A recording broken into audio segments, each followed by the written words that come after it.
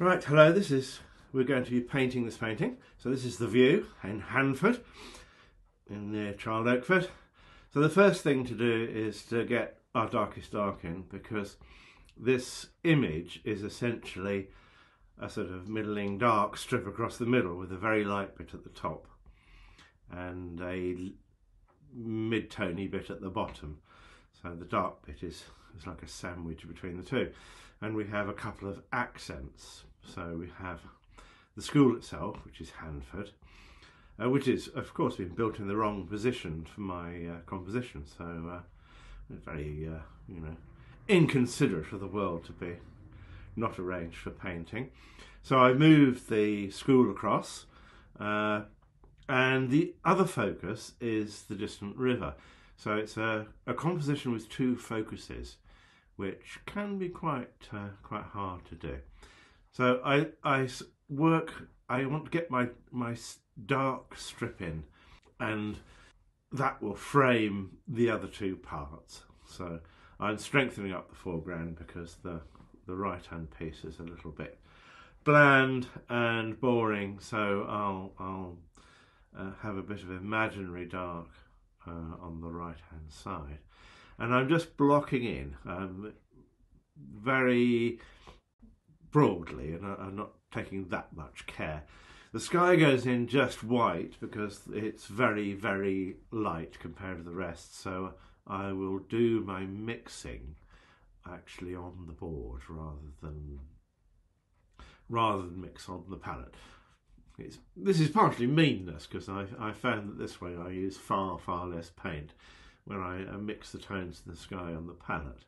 I tend to end up with great big swathes of different blues, and I find it actually much more intuitive and quicker to paint into the white on the board. So we're almost blocked in now. Another key bit of light, and I shall put in my accent focus last. I sort of define where they are almost first, and then in the tonal blocking, I put them in last. Because the important thing is that these two areas, the distant water and the school, kick out of the picture. Otherwise, the arrangement won't work. So the composition is basically you drift in from the right hand side and take in the school, and then wander off down the river, off into the distance. That's the aim, anyway. We shall see. Well, this is all speeded up. I don't normally paint this fast, by the way. This is so then once the blocking is done, I start refining, and I try and work over the whole lot, bringing it all forwards bit by bit until it all sits together. And as to when you stop, well, who knows? That every artist wonders that, is have I gone too far? Was it better 5 minutes ago? I don't worry my little head about it anymore, to be honest. I just stop when I stop.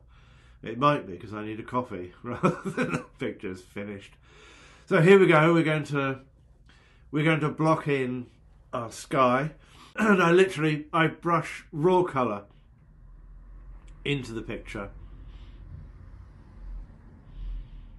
and I find this very good because you can, depending on how much you brush it in, it goes paler. So you can make a mark that's too strong, but you put another brush stroke over the top and it immediately drops back.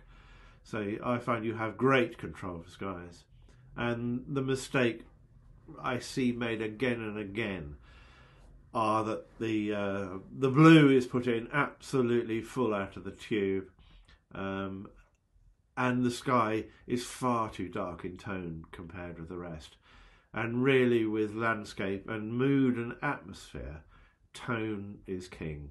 You have to get your tones right, or you won't get the mood. It might well be a nice painting, It doesn't stop it being a nice painting, even slightly. So now I'm starting to get the details in, and detail is always very difficult. For this, it doesn't want to be very defined detail. It just wants to be enough to give a clue. And these lights are very important. They are the stage in front of the house. So I'll take quite a lot of care in getting the brights of the grass working well. The tone changes you'll see on the video are the sun going in and out, but last video I recorded was completely destroyed by a rain shower, which was so loud that I lost all of the sound. Now I'm starting to put accents in here and there, and they just make sense of the dark areas. You don't need very many of them, just a couple here and there to tease the eye. And then this is the brights going there. And then I need some warms because we're in the winter, and the warms are very important. They just give a little bit of interest and mood to the trees, and they also bring that strip of dark. They bring it forwards, in front of the distant hills. I do a lot of this. I use I quite like things random, so I actually use the little gaps where you can see the ground as targets for my dark and light accents, so that the gaps have appeared fairly randomly, so that means that the marks are put in at random. So there's a second pass on the sky. I get these cloud tones in, just to shape the clouds. And you can see from the reference, the clouds are quite detailed, and I shall make them much simpler than that, and probably not as great a tone range either. So I'm going to have them a little bit softer. I don't want them competing. And I'll do a second pass on the blue. I usually do it in this way because I want the blue to grade from left to right. So I do it in a couple of passes. And this is the impasto going on the clouds.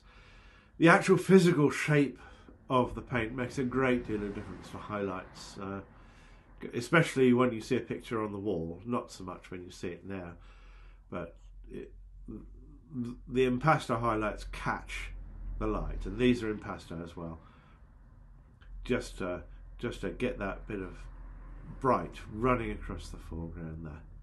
And now we're really getting into the little bits and bobs, and I tend to put these in a little bit too strong, and then I flick about, and as you see, and I flick about and blur the ones I don't like, reinforce the ones I do, until nothing draws my eye where I don't want it to be drawn. So I don't want anything really too strong. So there we go, that's the final thing. You missed the last bits because the camera ran out of battery and I was so involved in painting I didn't notice. But here's the final thing, and I hope you enjoyed the video and it was a little bit informative.